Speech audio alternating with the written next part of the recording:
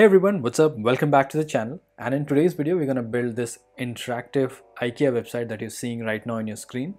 And in this, basically you have an image of a room where you have different products laid down and you have pulsating dots on each of these products. When you click on these dots, you get to know more about the product. And not just that, you can also get to see more images of the product in the same image. So you get even more information. So all of these dots are clickable and they animate on their own, and basically are also customizable. So we're going to see how can we design this really simple yet beautiful interaction using just Figma. So let's get started. So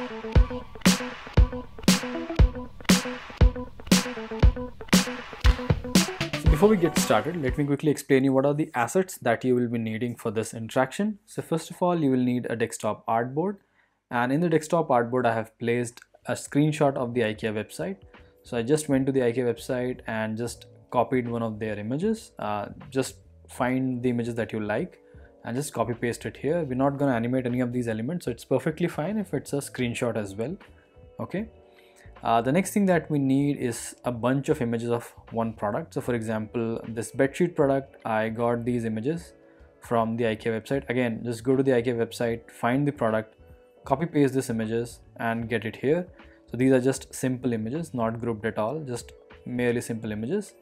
Then you have two text, that is again what I have copied from the IKEA website, and a simple button with add to cart and a heart icon. All of these are available here. Just go and copy paste it here.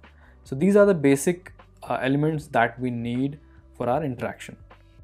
So the first thing that we need to build is the pulsating dot itself. So let's see how can we build that. So first we'll need to draw a circle. So let me draw a circle and I'll just do it like a 24 size. Okay, and I'll select this one and I'll call it dot 1. Okay, and let me just quickly add a color to it. So we'll have this yellow fill to it. Now let me just quickly duplicate it, Command D, and I will call this one as BG. Okay, the background, and we want it to be a little slightly bigger size, so let me just do 80. Okay, and I'll just quickly give some opacity to it because we don't want it to be this bright as the smaller circle. The smaller circle will be the center one and it will always be the same, but the outer one will be pulsating. So this will give like a 20% opacity. Okay, and we can also give it a stroke. So I'll just give it a yellow stroke. Okay, and now we have these two circles. So the first one is the one that will stay same, and the other one is the outer one, the bigger one, BG, will be the one that will pulsate. Okay, so now we'll just select these two and we'll hit Option Command G to group them in a frame. Perfect. So our frame 1 is ready. Now what I'm going to do is I'm going to create 3 variations of this, like just copy it 3 times. 1, 2 and 3. Okay, so now we have to design the 3 stages of pulses of the pulsating dot. So what we can do is I'll just come here. Okay, and in the first one the outer ring will be smaller, so I'll just maybe give it like 20 or maybe 10. Okay, and center align it so that you won't see it, right? So in this one the circle is really small, in this one the circle will expand, and in this one the circle will disappear. Okay, the outer ring. So it will give us the effect of pulsation, and we'll just link them through prototyping. So this will be the first stage, this will be the second stage, and in the third stage we want the outer ring to disappear. So we'll give a 0 pass through. Okay, now these are the 3 states that we have already created. Now what we need to do is we'll select all these 3 frames that we have created. We'll go here and we'll select the third option, create component set. So we'll create one component and convert these 3 frames into 3 individual components in one bigger component. So these will become the variants basically. So if you have any confusion around variant, I have a video around variant on my channel, so you can go and check it out. Okay, so now we have this component 1, we can rename it as pulse, and it has 3 variations, first, second and third. Now let's quickly prototype between these 3. So I'll go to my prototyping tab and I'll select the first one, and this linking is called as interactive variants. So this needs to be enabled in your system. So I'll select the first frame and I'll drag it to the next frame. and we don't want it to be on click, we want it to be happening automatically. So we'll select after delay, okay, and we'll give some timeline of 100 milliseconds because that seems fine. Frame 1 to frame 2, perfect. We don't want dissolve, we want smart animate, ease out, and 300 milliseconds seems a little bit slow, faster, so we can do 500 milliseconds probably, okay. And we'll select the second one, do the exact same process here. After delay, 100 millisecond, change to frame 3, smart animate, ease out, 500 milliseconds, okay, perfect. Now I'll select the frame 3 and I'll link it back to the frame first, okay, and again after delay, and here we want that from this stage to this state I should immediately come, because my circle is disappear and now it has to grow and it has to shrink actually, right, in the first frame. So what I'll do is I'll just select 1 millisecond because I immediately want to come from here to here, or maybe I can just do 100 milliseconds probably. And we don't want smart animate because we don't want two transitioning to be happening, because here the circle is disappeared and it's also shrinking, so we don't want to see that transition. So we'll remove smart animate, we'll do instant, okay. Now this is done, and now let's see how this looks like. So what I'll do is I'll come to my assets tab, okay, and you'll see you'll have local component enabled and you'll have this pulse here, okay. So let me just quickly drag and drop this pulse from the assets panel onto my screen, and now let's see how this looks like. So I'll just hit the play icon. So we are in Figma in the prototyping mode, and if you can see, this circle is pulsating perfectly, right? So we have created 3 stages of pulses and now we have linked them together, and now we have also created component out of it, so it's available to put anywhere on the screen. So that's why you can put it as many as you want in as many places as you want, and it'll not matter because all of these are created by components. So if you see, all of them are now pulsating, right? So our first stage is done. We have created the pulsating dot. Now what we need to do is when we click on these dots, we need to see this card. So let's build that bit. So for the second part, we need to build the details card, and to do that we have the bunch of images ready, which we have grabbed it from the IKEA website as I told you earlier. Some details, some buttons, okay.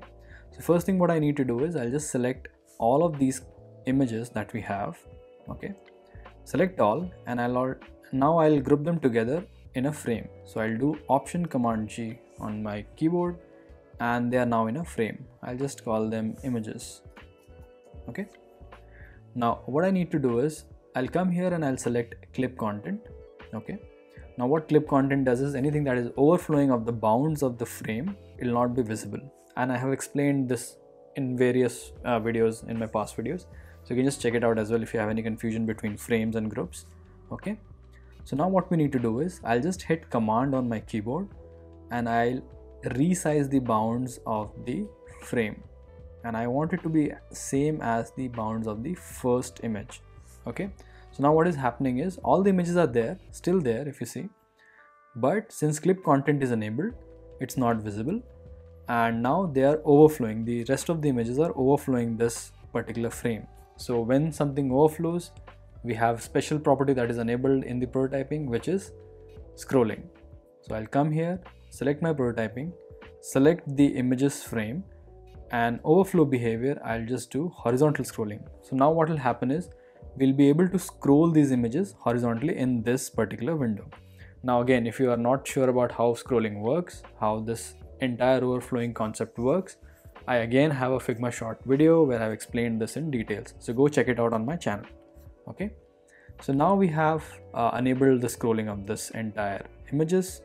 What we need to do is I'll select this images, I'll select the text, the price, the button, and again I'll click Option Command G on my keyboard to club them in a frame, okay.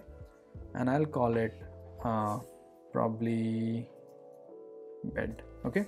So I'm calling it bed, and now in this frame I'll just give it some fill. So white fill is there. Now if you see, it is just sticking on the edges, so we can give it some spacing, we can give it some margin actually. So what I'll do is I'll hit command on my keyboard and resize the bounds of this group as well. I'll do this, and I'll do it like this. Okay, and now what I want to do is I also want to give it, so just make sure that it's just perfectly fine. Yeah, I'll give it some rounded corners, so 24 maybe, and I'll come inside, I'll select the images frame and I'll give it some rounded corner as well, 12 maybe. Okay, so now this looks perfect. Now what I want to do is I'll come here, my first card is ready, the bed card is ready, and I have to make it for other ones as well. So I have to make it for table, I have to make it for this cupboard, right? I have to make it for this rug. I have to make similar cards like this. So let me just quickly build that bit and come back to you, and then we'll do the next bit of it.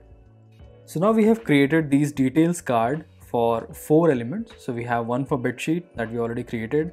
In the similar way I've created for drawer, for rug and for table. Now what we need to do is I'll select all 4 of these detail cards, go on top and create multiple components. So I need to create components from this. So I'll just hit create multiple components and Figma will create individual component out of these. Perfect. So now we have 4 components enabled. Now for the third part, what we need to do is we need to lay out some of these pulsating dots on the image somewhere on the different products that we have and link that dot to the particular detail card that we have already built. So what I'm going to do is I'm going to go to my asset tab. Okay, I'll select the pulses dot and I'll see all my other cards are also available here now.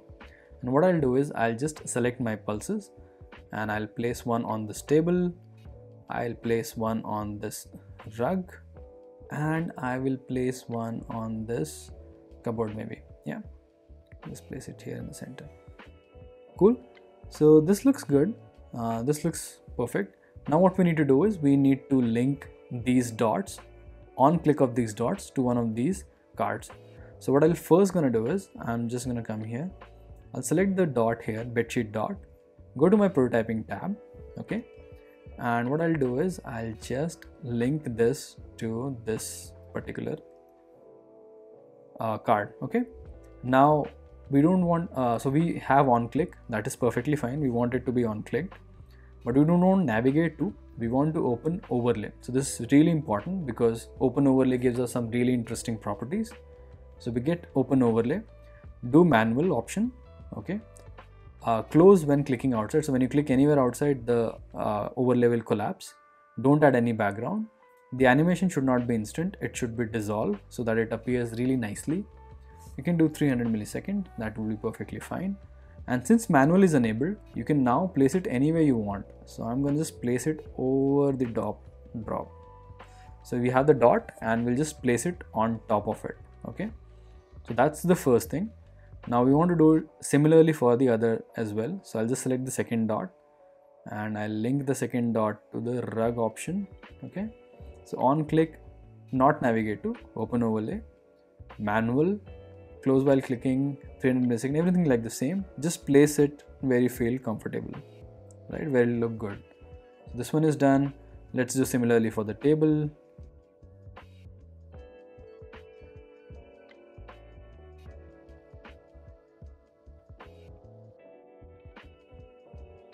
Perfect. So what we have done is we have linked all the pulsating dots to one of these 4 detail cards, right? Now let's quickly see how this looks like in our prototyping window. So I'll just hit this and let's see. So we have all our pulsating dots. If I click on this, I'm getting the details of this particular rug. Perfect. I can swipe outside. I mean, I can click outside and it will disappear. If I click on this, I'm getting the details of the bedsheet. And if you see, I can quickly scroll between them as well because we have enabled the scrolling property for this particular images, right? So that's perfectly fine. Similarly for the third one, I'm able to see the card here, and the reason we have chosen overlay because we can place it anywhere. So if you see, we have placed for this dot, we have placed it on the left. So that's the flexibility that we get with the overlay, and you can also click outside and it'll disappear. So that's the intended behavior that we want, right? So yeah, this looks really nice. Let me know in the comments if you like this video or not, if you like this particular interaction or not. I really enjoyed building it because it's really simple. And we've used a lot of interaction and we have blended a lot of interaction to build this particular interaction. Really sweet, really simple that we have done in Figma. So let me know your thoughts. And I think that's it for today's video. If you do try it out, tag me on my socials and I'll also check out your prototyping. Also, the file for this Figma interaction will be available in the description. So if you have any issues, just check out the Figma source file. And yeah, I think that's it for today's video. I'll see you in my next video. Take care. Bye bye.